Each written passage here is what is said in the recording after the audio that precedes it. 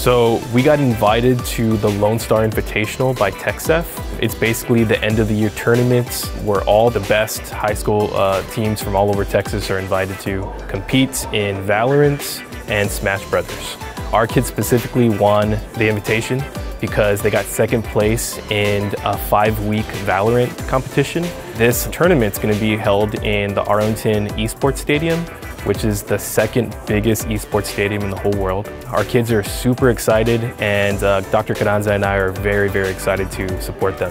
I felt incredible when I learned that we qualified. It was the result of a lot of hard work and practice, and honestly, I didn't think we'd make it this far this time around, but it felt incredible. In addition to qualifying for Arlington, we're actually state champs for Overwatch, Splatoon 3, and Super Smash Brothers. And it's really hype because there's actually an online tournament in May, and the qualifying teams that actually win first, second, third will get dedicated scholarships to go to their colleges. So this is year 2 of our esports program.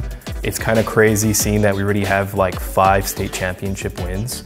So I'm just looking forward to the future. I can't wait to grow with the program, and we're doing this for the kids. So thank you, STISD.